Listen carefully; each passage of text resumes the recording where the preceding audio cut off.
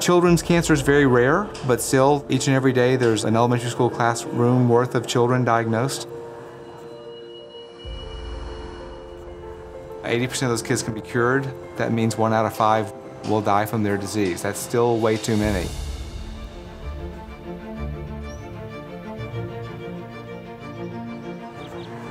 Today starts the real day that we start making a bigger difference than we've done before.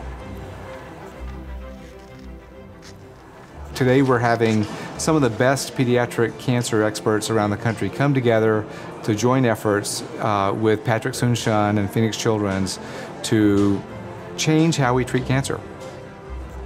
How are you? Good to see you. Welcome. For me as a scientist, I was naive at the very beginning, thinking that all I needed to do was be part of an amazing hospital system and make discoveries.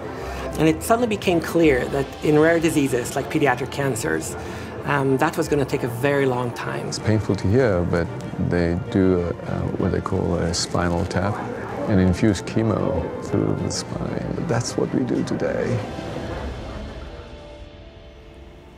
If we could cure childhood cancer, it would be amazing, because I see little kids that every single day that are 2 years old or younger.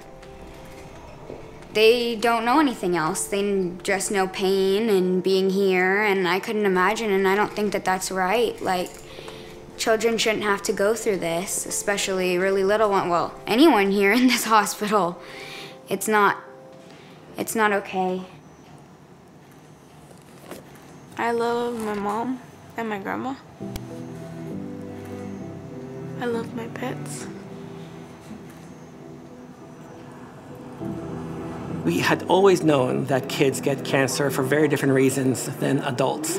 They don't smoke, they don't go out in the sun. At this particular moment in time, during the last 5 years, essentially, where technologies emerge that suddenly open up the doors to really understand the underpinnings of the biology of a pediatric cancer, integrate that with the biology of how a kid is a kid, suddenly transformed the field for us. I've been a dancer since I was 2. And that's pretty much been my whole life. I'm not very good at sports. No, but I love dancing.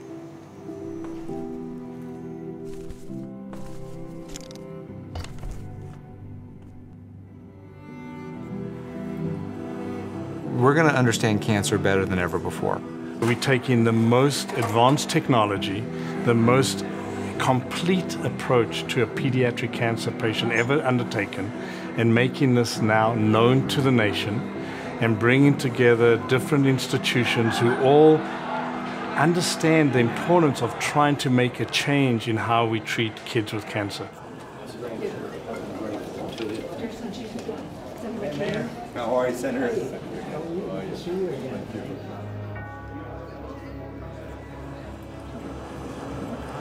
Well, when you look at the members of the consortium that were at the table today, you know, it's a who's who of pediatric cancer.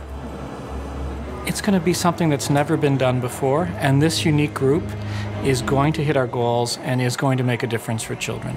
I can tell you how honored we are to have, on my left, Mayor Greg Stanton, on my right, Senator John McCain. Arizona is the first state to really take on this challenge that we now launched since January of the Cancer Moonshot 2020. Each individual child that has cancer has their own, oftentimes, unique disease. That's what we're learning. And the Moonshot is really recognizing that and embracing that and saying, well, if we can understand each individual tumor better, then we can start to be smarter and take individual treatments for an individual's tumor rather than just lumping them all and treating them all the same. And I'm not going to give you a science lesson, but the only way I can do it is through a science lesson. Is say, we've been treating us with radiotherapy, chemotherapy, monoclonal antibody therapy, hormonal therapy, target therapy, checkpoint immunotherapy. These are all the therapies that we have now. But amazingly, nobody asks the very fundamental question, where are we treating and which piece of the cell are we treating? Cancer now, I recognize, I believe, and I think many other people join me in that belief, is in fact a normal evolution of human physiology. We are producing cancer cells as we're sitting here in this room, but the body has its own natural protection to recognize it and kill it. My vision of the future is we'll look back on how we treat cancer right now and say it's very barbaric.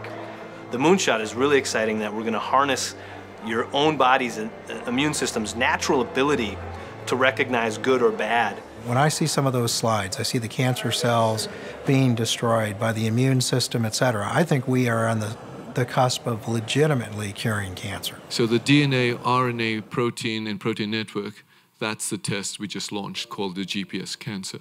That's the test that Independence Blue Cross, for the first time in January, approved commercial payment. Our moonshot then is if we now change forever the care of cancer patients by doing the GPS and getting complete battlefield awareness, getting this thing called the neuroepitope, these mutations that we've now chased, and activate the dendritic cell, give yourself a blood transfusion and drive what I call the memory cell.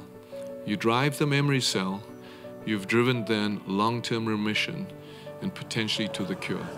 Because of this moonshot initiative, we now have at our fingertips technology that wasn't available across the board for all our patients. Ways to understand the genome. What is a genome? That's the code inside a cell that's driving that cancer cell. So every child is looked at in a very unique, in-depth way, and it allows us to tailor their therapy in a way that is much more likely to work for them. Because we're zeroing in on what's causing your cancer. We need to validate this. We need to bring the entire country alongside with us. This can't be done by any one organization. This is not about a drug. This is not about a company.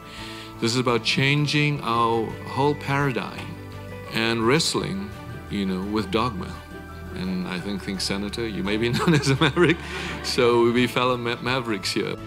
Well, thank you, Doctor. And I must say I'm a bit humbled in the presence of these individuals who are, except the mayor, of course. And this coalition is really incredible.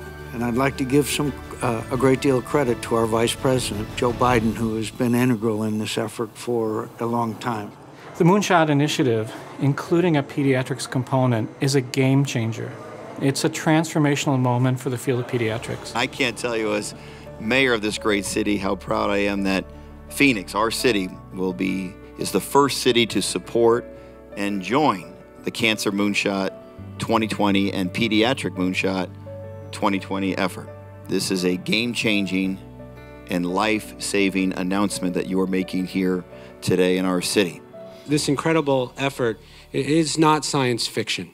It's science reality. Through networks and the technology that's available, we believe that within the next 3 to 4 years, we may be able to identify at birth, by studying the genetics of these patients and their family members, who is going to develop cancer so we can intervene. If you take a child, let's say with medulloblastoma or leukemia, who's 5 years old, and we save their lives, and we do it without toxicity, think of what we'll be adding to our world.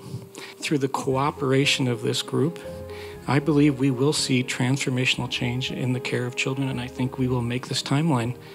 And I know I speak for all of us. There is no better way that we can honor the children and families we've cared for than by this project. Thank you.